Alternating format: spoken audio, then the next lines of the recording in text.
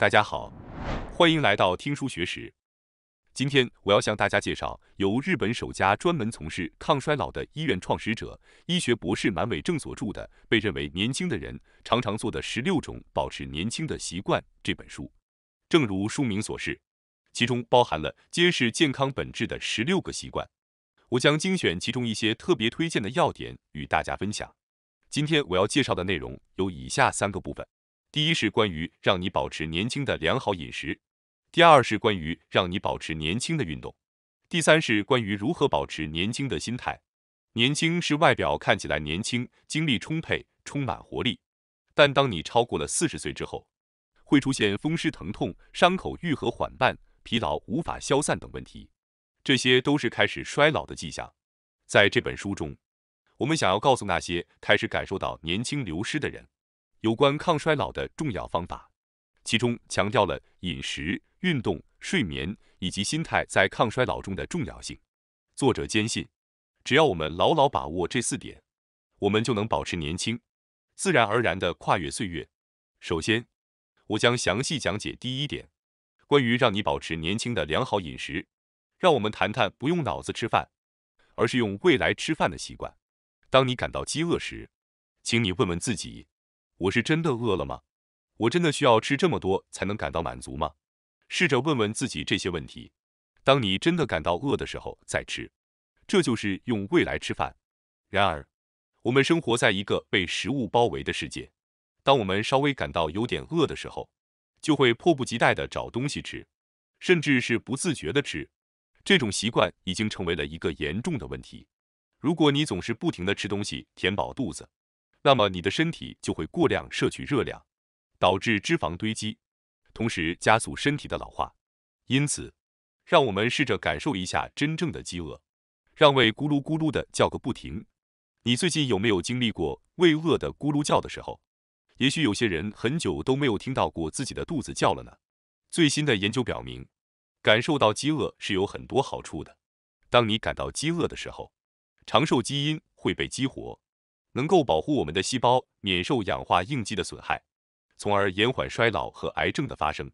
饥饿还能促进细胞内垃圾的清除，提高细胞自噬作用的效率，从而降低癌症和老年白内障等疾病的风险。感受饥饿是打开长寿开关的关键。研究表明，细胞自噬的最佳时间是16小时，因此建议你每天保持大约16小时的进食。实际上，从最后一次进食开始，大约12小时后，细胞自噬过程就会开始。然而，为了确保细胞自噬功能正常运作，更好地发挥效果，我们应该将空腹时间延长到16小时。先说一下这是个什么概念，就是每天进食16小时，只留下8个小时吃东西，是一种对身体非常好的饮食方式。8个小时吃东西，也就是说一天就吃2餐。你可以早上吃1餐，下午吃1餐，也可以中午吃1餐，晚上吃1餐。总之，这2餐间隔不超过8小时就行。剩下的16个小时，你就什么都别吃了。可以喝水，但是别喝饮料，因为它有糖分。如果实在是饿得不行，吃点坚果也可以，但是其他的食物就最好别吃。它的原理是这样的。我们都知道，人的肥胖原因是身体摄入了过多的营养。当身体短时间之内还没有完全消耗掉这些营养的时候，再次摄入营养，营养堆积，就形成了脂肪，这就是营养过剩。这些脂肪不是无用物。饥饿的时候，身体会消化脂肪来为自己提供营养，这是16小时进食法的减肥用处。16小时进食法第2个作用就是修复细胞。1963年，比利时科学家克里斯蒂安·德·迪夫发明了自噬一词。2016年，日本分子细胞生物学家大于2点因证明了细胞的自噬性机能，荣获诺贝尔生理学或医学奖。那么，什么叫细胞的自噬功能呢？按名字来解释，就是细胞自己吃自己。这个词说的太学术性了，我就用我自己的语言介绍一下这个词。细胞质当中经常会产生大量蛋白质等代谢残渣。当身体内没有可转化为细胞养分的营养之时，细胞为了摆脱饥饿状态，会将自己内部的蛋白质等代谢残渣分解为氨基酸，从而获取细胞内细胞器构建的原料，恢复正常的细胞活动及细胞结构的再循环。也就是说，细胞自噬作用就是垃圾处理厂。通过对自噬功能的介绍，我们知道，细胞自噬功能的前提是身体内已经没有可以转化为细胞养分的营养了。也就是说，它是发生在燃烧脂肪之后的。而从进食之后到燃烧脂肪，再到细胞自噬，就需要16个小时。那么，细胞自噬有必要吗？刚才介绍的结尾说了，细胞自噬作用就是垃圾处理厂。这个垃圾指的就是蛋白质等代谢残渣，而细胞是组成人体的最基本单位。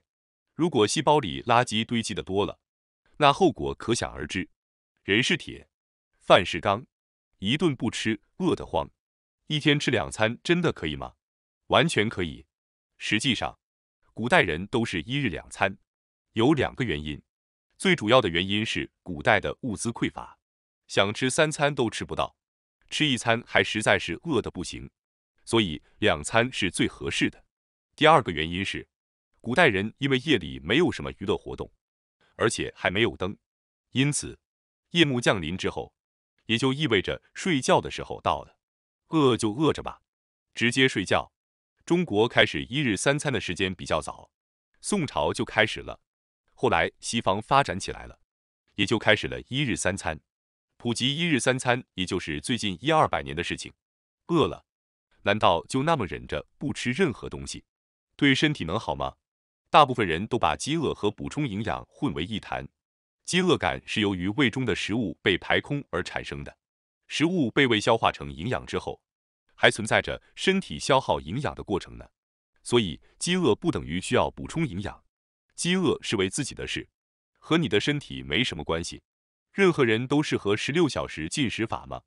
以下几种人不适合：有胃病的人，孕妇，因为孕妇实际上是一人吃2份食物，要给孩子提供营养，就需要吃得好，并且营养也要跟得上。重体力劳动者，消耗能量快，就需要及时补充能量。工作时间不固定的人，尤其是需要在夜间工作的，16小时进食法听上去好像很难做到，实际上并没有那么难。首先是要控制住自己的嘴，这是最难的。但是控制了前几天之后，就会产生惯性，你的嘴就不会那么馋了。这个我自己有感受，并且学术界也有相关实验可以证明。其实真正需要断食的时间并不是16个小时，因为你还得睡觉呢。正常的睡眠时间是6至10个小时，所以真正需要断食的时间也就是6至10个小时。而且这个断食法有2个额外好处，你会感觉食欲大振，这也好理解，饿10多个小时了，看啥都想吃。8个小时的饮食时间，你可以随便吃什么都可以，因为脂肪燃烧和细胞自噬会把垃圾很好的清除掉。如果在最后一次进食约12小时后，细胞自噬开始运作后进行运动，可以进一步激活细胞自噬。个人建议，当你感到有点饿的时候，可以去跑步，这样不仅能让你的饥饿感减轻，还能锻炼身体。我强烈推荐大家尝试一下在空腹时间内加入运动。接下来，我想介绍让你保持年轻的良好饮食的第2个要点，那就是告别白色主食。许多人都喜欢新鲜炊煮的白米饭和松软的白面包，然而，要防止衰老，减少这类白色碳水化合物的摄入量是非常有效的。长期以来，过度摄取白色碳水化合物会导致体内糖化加速、代谢紊乱，增加患上糖尿病、脂质异常等生活方式疾病的风险。为了抗衰老，建议每日摄入的碳水化合物量控制在150到200克之间。这是因为超过这个数量的糖类会导致额外的糖蛋白结合，从而加速衰老。虽然对于一些人来说，这个数值可能有些不习惯，但随着时间的推移，你会发现自己可以适应150克碳水化合物的摄入量。一些人在糖类摄入量上进行更严格的限制，甚至将其控制在50克以下。因此，150克的摄入量可以说是相当温和的。如果考虑到抗衰老的目的，这种相对温和的碳水化合物限制是最好的选择。这种温和的碳水化合物限制不仅有助于预防衰老，还更容易成功的进行节食。然而，每次都要计算碳水化合物的摄入量，然后安排饮食，可能有些麻烦，对吧？我们可以通过这样简单计算，记住一碗米饭大约含有55克碳水化合物，一个苹果还有大约50克碳水化合物，这样可以更容易的形成一个概念。久坐不动的人每天应该控制在150克左右，而活动量大的人则可以摄入200克左右。这是抗衰老的一般指导原则。同时，我所提出的是相对容易坚持的碳水化合物限制，不要强迫自己完全不摄入碳水化合物，那样可能会导致低血糖。严格的碳水化合物限制需要在专业人士的指导下进行。我们还要注意不要摄入有害的食物，这对于保持年轻是非常重要的。那么到底什么是对身体有害的呢？本书提供了一种简单易懂的方法来辨别对身体有害的食物。关键在于拿起食物时，想象这是否是自然界本来就存在的东西。这样一来，在购买食材时也能更容易地做出判断。例如，加工肉和鱼含有的化学添加剂是与其自然属性不同的合成物质，所以基本上不应该摄入。由于文明的发展，人类创造出的环境污染物，如水银、镉和铅等重金属，也需要注意。为了维持健康和防止衰老，我们应该尽量避免摄入这些物质。此外，了解这些重金属的来源也是非常重要的。例如，铅来自于饮用水、鱼类、海藻和工业废物，而镉则来自于烟草、轮胎磨损、饮用水和工业废物。接下来是关于让你保持年轻的运动。运动和饮食、心理健康一样，是抗衰老的重要组成部分。根据多年的研究，即使是轻松的聊天、走动，也足以对抗衰老。过了20多岁后，即使不运动，身体消耗能量的代谢率也会开始下降。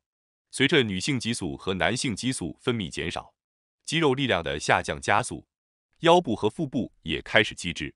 除非主动意识到并采取行动，否则肌肉将逐渐衰退。为了阻止这一趋势，运动是唯一的方法。不一定要进行激烈的运动。对于40岁以上的人来说，我最推荐的是福冈大学的田中宏小教授提倡的慢步运动。这是一个简单的运动，只需要准备一个高约20厘米的踏台，然后以每秒1步的节奏，连续上下踏10分钟。你可以边听音乐边进行，或者看电视也可以。当你熟练之后，可以尝试慢跑，以每步前进约10厘米的细步幅来进行。这种有氧运动虽然轻松持续，但效果却非常出色。比如，它可以刺激海马区和前额叶等大脑细胞，增加细胞数量，促进脂肪燃烧。据了解，使用这种方法进行运动，与走同样5公里相比，能量消耗量增加了2倍。即使你不喜欢运动，也可以愉快地坚持这种慢运动。第二项不可错过的运动是做力量训练。对于一些人来说，一提到力量训练就感到困难和抗拒。但在这里，我要告诉你，即使是50%的最大负荷，也足够有效。也就是说，如果你在哑铃上进行弯曲和伸展训练，而你最大的举重能力是10公斤，那么只用一半的5公斤就足够了。相反，强度过大的力量训练可能会促进衰老。力量训练对于防止衰老是很有效的习惯。在户外骑自行车也是一种简单易行的运动。在好天气的日子里，骑着自行车欣赏风景，心情也会变得非常愉悦。选择一条有挑战的路线，并全力以赴地骑行，这样可以有效刺激大腿前侧肌肉和骨盆，保持正确的姿势。自行车骑行是一种有氧运动，能够帮助燃烧脂肪，一定要把它融入到日常生活中去。第三项不可忽视的运动是养成拉伸的习惯。拉伸对于抗衰老有着重要的关系，因为肌肉的柔韧性对智力有着重要的影响。姿势是决定你第一印象的重要因素，所以一定要注意保持良好的姿势。驼背的坏习惯会让人看起来老态龙钟，即使在时尚的人也难免如此。而糟糕的姿势也会导致胃部不适和腰痛等问题。每天进行拉伸运动可以促进血液循环，将氧气和营养输送到全身各个角落，有助于延缓衰老。建议每天晚上洗完澡后花3分钟进行全身拉伸，尤其是上半身和下半身都要注意。此外，每月定期到指导拉伸运动的场所，如沙龙或整形院检查身体状况，也是一个好主意。有时候，我们自己意识不到的身体不适在别人看来却很明显。如果可以的话，请尝试利用这些资源来改善自己的体态吧。接下来，让我们来谈谈第3章如何保持年轻的心态。在这一章中，我将重点解释3个要点。首先是以50%的心情与人相处，要一直保持对方100%的满意是不现实的，因此我们要意识到从一开始就不可能做到100%的满足，这样在人际关系中就不会过于烦恼。人际关系可以说是给我们带来最大压力的原因之一，除了身体上的压力外，心理压力也是导致人老化的重要因素。所以，当你感到人际关系压力大时，首先整理一下自己的人际关系吧。如果你能建立良好的人际关系，那么每天的生活都会变得非常愉快。但是，当人与人之间相处时，常常会因为过于在意而感到疲惫，产生误解，精神压力增加，无法保持一直良好的状态。虽然谁都不想被讨厌，但如果过分害怕被讨厌，就会不得不采取讨好的态度，甚至和不愿意的人打交道，这会让身心都感到疲惫，最终后悔自己为什么要这么做。同时，忍受与价值观不合的人打交道也会导致压力不断积聚，这种心理压力会引起身体炎症，产生炎症性细胞因子，增加患抑郁症、心脏病、中风、癌症和糖尿病等疾病的风险。人际关系随着生活阶段而变化，所需的朋友关系也会不断变化。如果你觉得与某人的关系成为负担，那么果断结束这种关系可能是明智的选择。当感到疲惫时，这是反思自己所需关系的机会。要明白，心理压力会引起身体炎症，加速老化。与其被惯性所困，不如选择真正需要的人际关系。此外，关于疲劳的话题也受到了关注。在关于社交网络的调查中，有 42.7% 的人表示曾经经历过社交网络疲劳。为了缓解这种疲劳，我也推荐进行数字排毒。当感到心理疲劳时，不妨试试与社交网络保持一定距离，关闭电脑、手机等电源。这样的数字排毒对于现代人从压力中有效恢复是非常有帮助的。选择保留什么，舍弃什么，对心身健康都有着巨大的影响。让我们时刻保持心灵的净化吧。接下来，让我来谈谈保持年轻心态的第2个要点。有的人非常勤奋，工作时间也相对较长，长时间工作会导致累积压力，影响身体健康，工作效率也会下降，进而形成恶性循环。从医学角度来看，把工作带回家，夜间工作会降低睡眠激素褪黑素的分泌，降低睡眠质量，对健康产生不良影响。学会放下工作，也是减轻压力的一种方式。不要害怕偷懒，这一点非常重要。在你的工作场所，是否过于追求效率，而导致聊天变少了呢？其实，社交心理学界有一种观点认为，闲聊可以提高生产力。无聊的谈话不仅能让心情愉悦，而且实际上还能提高工作效率。沟通的力量是巨大的，请记住这一点。当然，并不是对每个人、每种情况都适用的。有时候，与人密切交谈反而会带来压力。这时候，不妨只是在午餐时间出去走走，呼吸新鲜空气，仰望天空，独自享受片刻的宁静，可以让自己得到片刻的放松。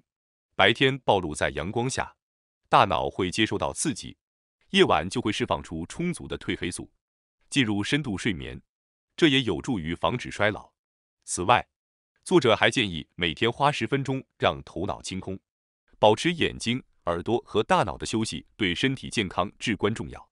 我们的身体配有各种感官，无意识地接收并反映外界信息，创造一段无需做出任何反应的时间。对于那些时刻都在关心周围的人来说，这尤其重要。你可以在任何地方度过10分钟，选择一个安静而安心的地方，在这10分钟里什么都不做，通过客观地审视自己，自然地平复心中的波动，使注意力集中在应该做的事情上。现在让我们来谈谈最后一点，那就是通过语言和想象来净化心灵。简单的说，这是一种养成心灵清洁的习惯。沉迷于过去的记忆会限制心灵的自由度。我们应该意识到，当自己被困在过去的思维中时，要努力停止这种思考，想象一些愉快的场景，将愉快的形象送入大脑。